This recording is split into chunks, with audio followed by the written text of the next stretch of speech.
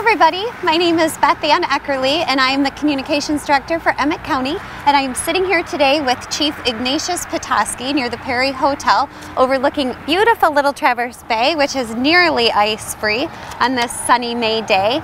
And I'm here to talk to you for a video blast from the past about our new magazine, The Essence of Emmet.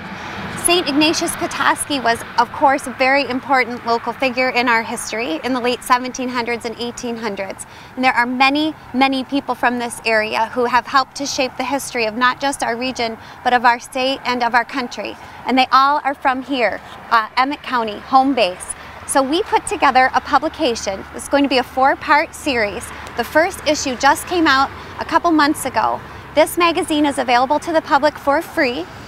The Essence of Emmet magazine was published by the Essence of Emmet Group, which is a collaborative of local historical organizations that work together on a regular basis to find new and fun ways to promote the history of Emmet County and our entire region.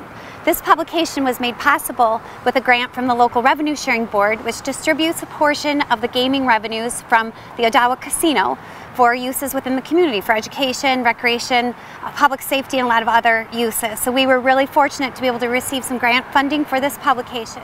The Essence of Emmet magazine is unlike any other history publication you have probably seen about the people of this area. There are some really cool, fun stories in here, really educational and informational pieces too.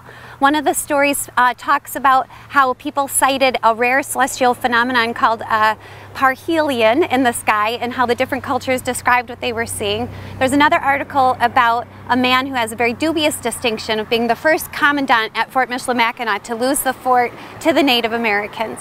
The stories are really told from a different perspective and very personal. So on behalf of the Essence of Emmet organization, thank you so much for your interest in the publication, and we would love to send you a free copy. Feel free to contact me at my information included in the text of this email body, and I hope to hear from you soon. Thank you very much.